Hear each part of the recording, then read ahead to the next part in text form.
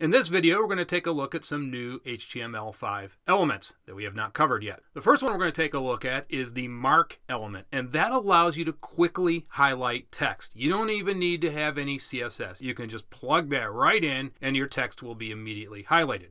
So let's go ahead and we'll pick up right where we left off in the last video. And we had this paragraph right here that said this is an interesting sentence you might or might not want to read. Let's go ahead and we'll highlight the words interesting sentence.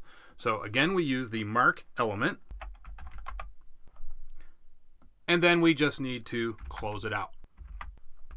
Okay, so let's go ahead and save this and we'll open up our page. And let's go ahead and expand this out. And there you can see the words interesting sentence are now highlighted. So again, this is very useful if you just want to quickly highlight something. Very, very useful tag. Now, the next tag we're going to use is the big one. This is the big addition to HTML5. It is called the canvas element tag. And basically, to give you a little background on that, you used to have to do all of your animations on a web page with Flash or Silverlight. Well, new with HTML5 is the canvas element, and they basically offer you the same functionality. So get used to this canvas element tag. We are going to spend a lot of time in this course using that because again, that was the big addition to HTML5. So you can now do your animations using the canvas tag. You can draw lines, you can do all sorts of animations. So that's what we're going to be doing over the next several videos. So I'm going to introduce it in this video. Now, what we're going to do in this video is set up canvas. We're going to get that set up and think of that just like a canvas. What do you do with a canvas when you're painting on it? You need a canvas first, right? Before you can do any painting. And then you go ahead and do your painting or drawing or whatever you want to do. And that's the same thing here. We want to go ahead and set up our canvas. And then in the next video, we'll begin to start to draw lines. And let's go up here. We'll stay within our article. And we're going to go ahead and create our canvas element. So you just type in canvas.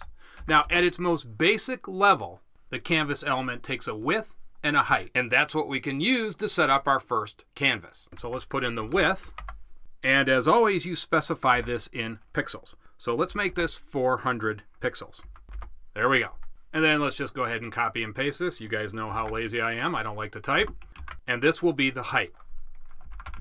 And we'll just make this 300 pixels. And then we just need to close it.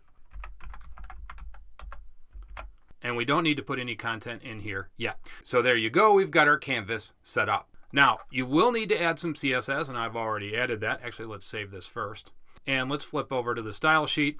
And here's what you want to create for the CSS. I've already typed this out. We're just going to specify the type selector for the canvas element. And then you need to put in a border, right? It won't appear without a border because we need to show something because we have no content. And go ahead and add whatever type of border you want. I'm just going to add a 2-pixel solid black border and give it a margin of 5 pixels.